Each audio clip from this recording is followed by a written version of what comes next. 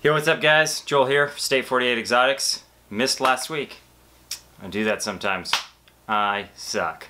But this week I'm going to go ahead and change some pace here, and we're going to interrupt the normal snake updates for some snake hacks, because that'll be fun.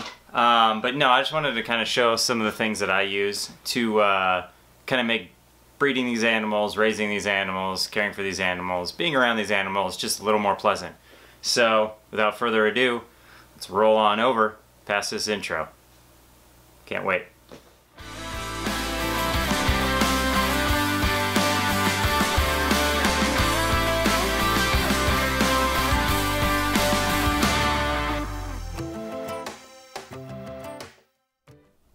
Alright guys and gals, here we go. This is my snake hack number one. This is my snake bathtub.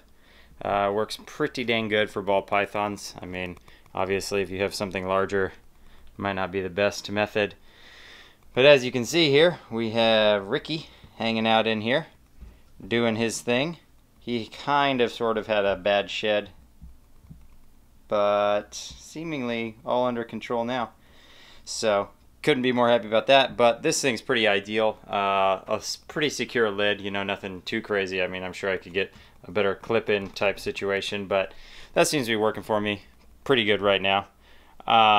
So yeah, that's something I think everybody should invest in, or use your bathtub, something, I don't know, whatever you can put the snakes in to keep them happy when they need a bath, or when they have a tough shed, or whatever. Some snakes really like water, some don't. I don't know.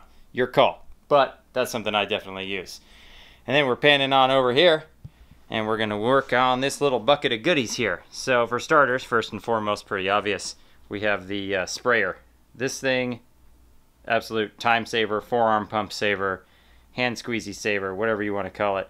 It is incredible. Super cheap, Home Depot, Lowe's, Ace is where I got this one. Fill it up with water, pump her down.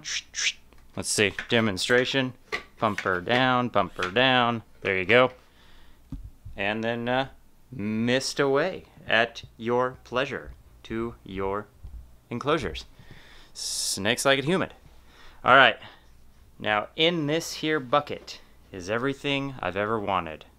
No, but seriously, this bucket contains a lot of little features or kits that I need. A scale. Pretty self-explanatory. It weighs things. So get yourself a scale. You want to know weights. You want to know how much weight an animal's putting on. You know, I do monthly weigh-ins, just kind of see what's going on. Feeding habits, if I'm overfeeding, underfeeding, blah, blah, blah. So definitely need one of those. And diving on in. Okay, here's for starters. It's a little mite spray, reptile spray. This actually worked pretty good for me. I use this in a combination of a couple other things, but this thing seemingly did well for me. Got rid of the mites. I don't want to give it all the credit. I think there was other measures that were taken. A brush. Cleaning those tubs. Gotta clean those tubs, right? Pretty smart. Definitely self-explanatory. What can you do? There's Snickle Fritz down there hanging out. She's our leopard gecko. Okay, pooper scooper. Don't really use that much for the ball pythons, but Brutus here, he likes that thing. I don't actually think he cares about it at all, but I like it. Saves me some time. Okay, Prevenamite. This is, everybody knows what this is. Take a couple squirts, whoosh, whoosh, put it in the cage, let it dry out, put the snake in. Awesome preventative care measure. Also kills mites on contact, I believe, after they're there. So that's always good. Now here's something kind of weird. Did a lot of research on this, but olive oil. And you might be wondering, why olive oil? Well, actually, Sprouts olive oil, especially Sprouts olive oil. No, I'm kidding. Any olive oil, if you use this and you apply it to the snake's skin, if they have mites, the olive oil helps remove the mites, which is very interesting to me and very convenient because I have a ton of olive oil, and it's all about organic, right? Look how healthy and happy this snake will be after a nice bath in oil. But no, seriously, when I did get my retic, she had a bit of a mite issue, And this, I think, helped out a lot in itself. I mean, I think that this might have been one of the main things that helped.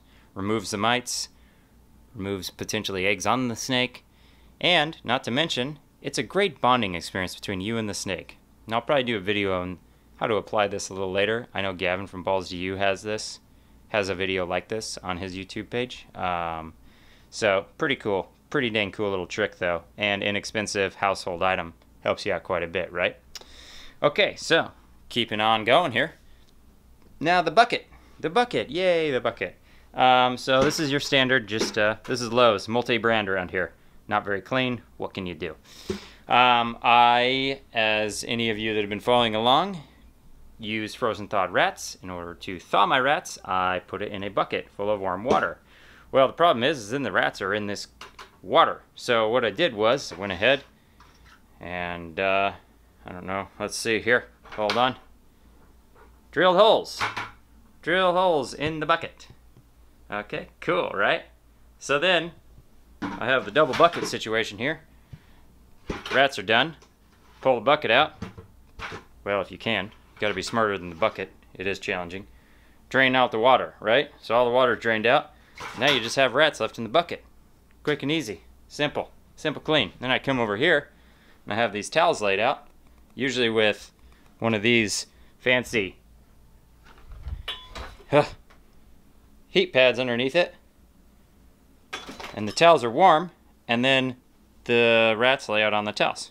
That works out pretty well. Additionally, got to have your bucket for your ReptiChip. Run a little low, but that's okay.